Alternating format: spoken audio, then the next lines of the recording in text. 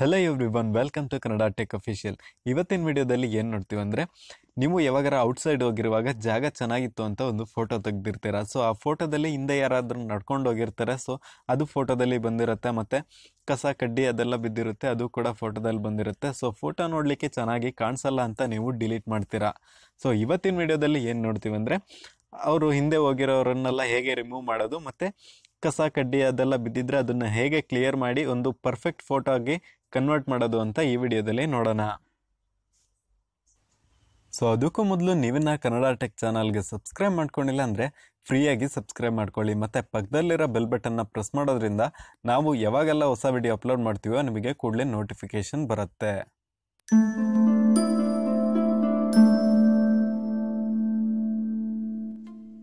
So ನೀವು ತೆಗೆದಿರುವ ಫೋಟೋದಲ್ಲಿ ಬ್ಯಾಡದೇ ಇರುವ ಆಬ್ಜೆಕ್ಟ್ಸ್ಗಳನ್ನು ರಿಮೂವ್ ಮಾಡಲಿಕ್ಕೆ ನೀವೊಂದು ಅಪ್ಲಿಕೇಶನ್ನ ಇನ್ಸ್ಟಾಲ್ ಮಾಡ್ಕೋಬೇಕಾಗತ್ತೆ. ಆ ಅಪ್ಲಿಕೇಶನ್ ನೇಮ್ ಏನಂದರೆ ಪಿಕ್ಸಾರ್ಟ್ ಅಂತ. ಸೊ ಈ ಅಪ್ಲಿಕೇಶನ್ನ ನೀವು ಪ್ಲೇಸ್ಟೋರಿಂದ ಇನ್ಸ್ಟಾಲ್ ಮಾಡ್ಕೋಬಹುದು. ಇನ್ಸ್ಟಾಲ್ ಮಾಡಿ ಆದಮೇಲೆ ಈ ಫೋಟೋನ ಆ ಅಪ್ಲಿಕೇಶನ್ನಲ್ಲಿ ಓಪನ್ ಮಾಡ್ಕೊಳ್ಳಿ. ನೆಕ್ಸ್ಟು ಅದರಲ್ಲಿ ಟೂಲ್ಸ್ ಅಂತ ಇದೆಯಲ್ಲ ಅದ್ರ ಮೇಲೆ ಕ್ಲಿಕ್ ಮಾಡಿ. ನೆಕ್ಸ್ಟು ಅದರಲ್ಲಿ ಕ್ಲೋನ್ ಅಂತ ಇದೆಯಲ್ಲ ಅದ್ರ ಮೇಲೆ ಕ್ಲಿಕ್ ಮಾಡಿ. ಇವಾಗ ಫಸ್ಟ್ ಇರೋ ಆಪ್ಷನ್ನ ಸೆಲೆಕ್ಟ್ ಮಾಡ್ಕೊಳ್ಳಿ. ಮತ್ತು ಯಾವ ಆಬ್ಜೆಕ್ಟನ್ನು ರಿಮೂವ್ ಮಾಡಬೇಕು ಅದರ ಪಕ್ಕದಲ್ಲಿ ಕ್ಲಿಕ್ ಮಾಡ್ಕೊಳ್ಳಿ, ಅಂದರೆ ಎಲೆ ಮೇಲೆ ಕ್ಲಿಕ್ ಮಾಡ್ಕೊಳ್ಳಿ. ನೆಕ್ಸ್ಟು ಆಬ್ಜೆಕ್ಟ್ ಮೇಲೆ ಸ್ಲೈಡ್ ಮಾಡಿ. ಸೊ ಆಬ್ಜೆಕ್ಟ್ ಬಂದ್ಬಿಟ್ಟು ಆಟೋಮೆಟಿಕ್ಕಾಗಿ ರಿಮೂವ್ ಆಗುತ್ತೆ. ಆ್ಯಕ್ಚುಲಿ ಇಲ್ಲೇನು ನಡೀತಿದೆ ಅಂದರೆ ನೀವು ಸ್ಲೈಡ್ ಮಾಡುವಾಗ ಪಕ್ಕದಲ್ಲಿರೋ ಆಬ್ಜೆಕ್ಟ್ ಬಂದ್ಬಿಟ್ಟು ಈ ಒಂದು ಆಬ್ಜೆಕ್ಟನ್ನು ರಿಪ್ಲೇಸ್ ಮಾಡ್ತಾ ಇದೆ. ಸೊ ಅದೇ ಥರ ನಿಮಗೆ ಯಾವ ಆಬ್ಜೆಕ್ಟ್ ರಿಪ್ಲೇಸ್ ಮಾಡಬೇಕು ಅದರ ಪಕ್ಕದಲ್ಲಿ ಕ್ಲಿಕ್ ಮಾಡಿ. ನೆಕ್ಸ್ಟು ಆಬ್ಜೆಕ್ಟ್ ಮೇಲೆ ಸ್ಲೈಡ್ ಮಾಡಿ. ಆಬ್ಜೆಕ್ಟ್ ಮೇಲೆ ಸ್ಲೈಡ್ ಮಾಡಲಿಕ್ಕೆ ಮೊದಲು ಆರೋ ಮಾರ್ಕ್ ತೋರಿಸೋ ಜಾಗದಲ್ಲಿ ನೀವು ಕ್ಲಿಕ್ ಮಾಡಬೇಕಾಗತ್ತೆ. ಸೊ ಏನಾದರೂ ಮಿಸ್ಟೇಕ್ ಆಯಿತು ಅಂದರೆ ಎರೇಸರ್ನಿಂದ ಎರೇಸ್ ಮಾಡ್ಕೋಬಹುದು.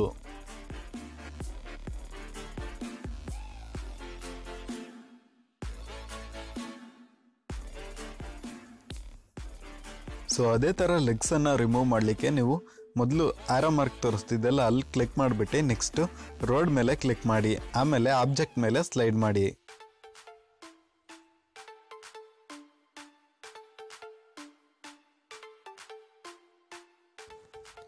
ಈಗ ಬೇಡದೇ ಇರುವ ಆಬ್ಜೆಕ್ಟ್ಸ್ ಬಂದ್ಬಿಟ್ಟು ರಿಮೂವ್ ಆಗಿದೆ.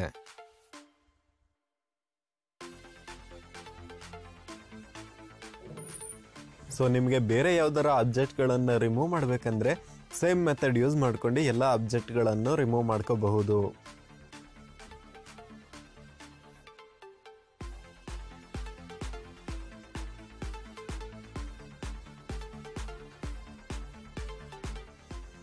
ಜಸ್ಟ್ ನಾನು ನಿಮಗೆ ತೋರಿಸ್ಲಿಕ್ಕೋಸ್ಕರ ಮಾತ್ರ ಈ ಥರ ರಫ್ ಆಗಿ ಎಡಿಟ್ ಮಾಡ್ತಾ ಇದ್ದೀನಿ.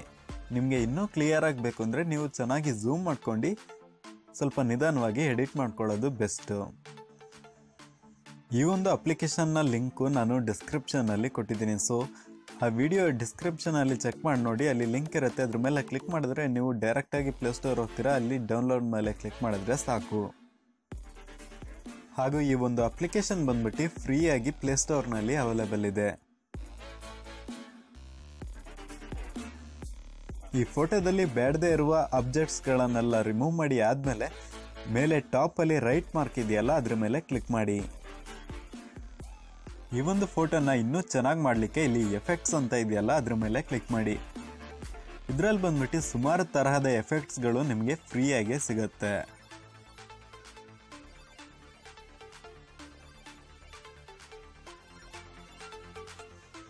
ಎಫೆಕ್ಟನ್ನು ಸೆಲೆಕ್ಟ್ ಮಾಡಿ ಆದಮೇಲೆ ಅದ್ರ ಫೇಡ್ ಎಷ್ಟು ಸೆಟ್ ಮಾಡಬೇಕು ಸೆಟ್ ಮಾಡಿಬಿಟ್ಟು ಇಲ್ಲಿ ಮರ್ಜ್ ಮೇಲೆ ಕ್ಲಿಕ್ ಮಾಡಿದ್ರೆ ನೀವು ಈ ಫೋಟೋನ ಹಾಗೆ ಸೇವ್ ಮಾಡ್ಕೋಬಹುದು. ಹಾಗೂ ಇದರಲ್ಲಿ ಸಖತ್ತಾಗಿರೋ ಇನ್ನೂ ಎಫೆಕ್ಟ್ಸ್ಗಳು ಸುಮಾರಿದ್ದಾವೆ. ಸೊ ಚೆಕ್ ಮಾಡಿ ನೋಡಿ. ಈ ಫೋಟೋನ ಸೇವ್ ಮಾಡಲಿಕ್ಕೆ ಇಲ್ಲಿ ಮೇಲೆ ರೈಟ್ ಮಾರ್ಕ್ ಮೇಲೆ ಕ್ಲಿಕ್ ಮಾಡಿ. ನೆಕ್ಸ್ಟು ಮತ್ತೆ ಆರೋ ಮಾರ್ಕ್ ಇದೆಯಲ್ಲ ಅಲ್ಲಿ ಕ್ಲಿಕ್ ಮಾಡಿ. ನೆಕ್ಸ್ಟ್ ಅದರಲ್ಲಿ ಗ್ಯಾಲರಿ ಅಂತ ಇದೆಯಲ್ಲ, ಸೊ ಅದ್ರ ಮೇಲೆ ಕ್ಲಿಕ್ ಮಾಡಿದ್ರೆ ನಿಮ್ಮ ಫೋಟೋ ಬಂದ್ಬಿಟ್ಟು ಗ್ಯಾಲರಿಗೆ ಸೇವ್ ಆಗಿರುತ್ತೆ. ಈ ವಿಡಿಯೋ ಬಗ್ಗೆ ನಿಮಗೆ ಏನಾದರೂ ಡೌಟ್ಸ್ ಇದ್ದರೆ ನೀವು ಕಮೆಂಟ್ನಲ್ಲಿ ಕೇಳಬಹುದು, ನಾನು ಅದಕ್ಕೆ ಆನ್ಸರ್ ಮಾಡ್ತೀನಿ. ಈ ವಿಡಿಯೋ ನಿಮಗೆ ಇಷ್ಟ ಆಗಿದ್ದರೆ ಒಂದು ಲೈಕ್ ಕೊಡಿ. ಈ ವಿಡಿಯೋನ ಮರೀದೆ ನಿಮ್ಮ ಸ್ನೇಹಿತರೊಂದಿಗೆ ಶೇರ್ ಮಾಡಿ.